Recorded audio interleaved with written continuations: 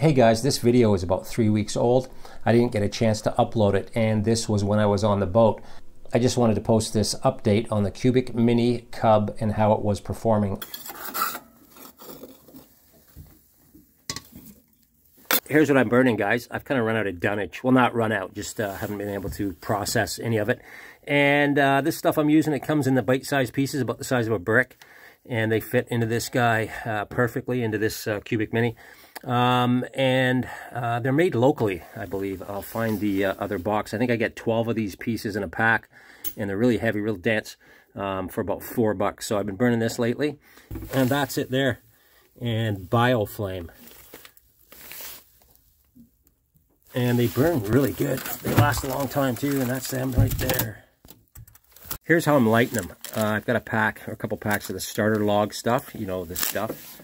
And I just break a chunk off, a bite-sized piece, and I'll put it inside. I don't have any kindling here. That's why I'm doing it this way. I grab one of these guys and just stick them in there. And I put them on top. And let this guy hang out a bit. And that's it, ready to go. And how I light this is, these little guys don't light like instantly, so I make little sticky bombs for them.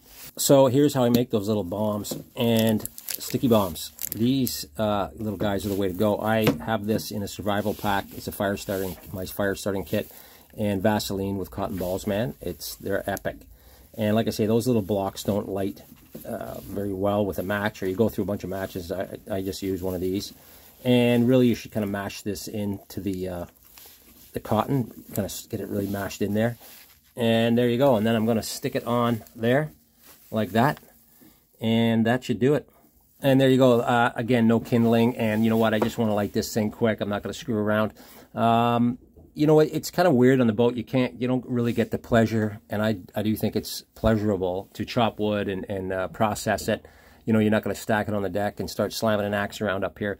So it is different. I'm not saying it's worse or better, but it is definitely different than what I'm used to. So these things light up great, guys. And again, you should put this in your fire kit. I put them in like a film container. I put a bunch of those, stuff them in, and that's part of the survival pack fire starting kit. They work great. And yeah, you just give them a little light, and there they go. So that's going to light that little fire starter block underneath, and this thing will get going. These guys take a little bit to get going, but once they're going, they're awesome. Hey guys, quick update on the Cubic Mini wood stove in the boat. It's been awesome, amazing. I use it every single day, in the evening especially, in the mornings as well. Sometimes, usually I just get up and get out of here, but some mornings I'm hanging around having a coffee. I light this thing up, and it heats the boat up real fast. I'm going to kind of go through it with you today and how I just lit that. We'll take a look, one last look at it here, and my thoughts on it. I've got some wicked patina on that stainless steel stack. It's just looking beauty. I've had no issues with heat up here on that little detail I did. It's just been amazing. Just I give it 2 thumbs up for sure, 10 out of 10. I'll get this thing going here, and I'll kind of show you what kind of heat we get out of this guy. If you didn't see the other videos, I am in a boat. It's about 400. I keep throwing square foot numbers around, and I'm wrong on all of them. It's about 400-ish square feet. There it is there. I did some other stuff on this boat. Look at my weather stripping still there. I'll leave links to in the bottom here in the description. But this is the boat.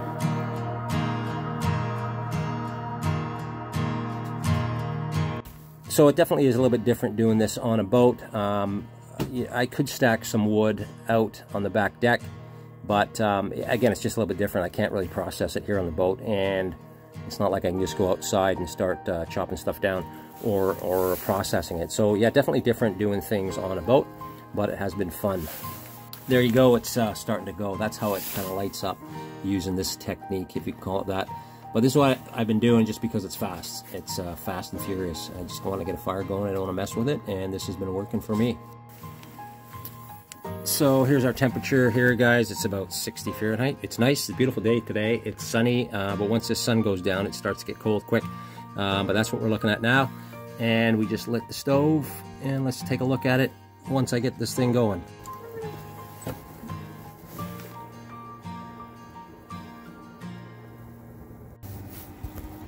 Hey guys, it's starting to go here. Didn't take long, and that's what it's looking like now. And again, that's one of those beauty blocks. And temperature-wise, obviously this isn't very far from the stove, but what are we at? Just going over 70 degrees here, Fahrenheit. So it doesn't take long for this thing to start kicking out some heat, that's for sure. Not bad. I put a second one on there, and it's really cooking. I don't know how long that took, but not long. And it's really warm in here. I get this place up to about 80 degrees, which is too much for sure. I have this guy fully open, and I'll taper this one off here just so I don't burn through the wood so quick. This stuff lasts like it is now. When I've got one down to about half, I'll stick another one on, and it lasts to about 5 in the morning. I'm not 100% sure what this stuff's made out of. I think it's hardwood sawdust, and it's very dense, like I said, but it lasts almost till the morning. And I guess it depends on what you're burning, how long it will last, but that's how these things go.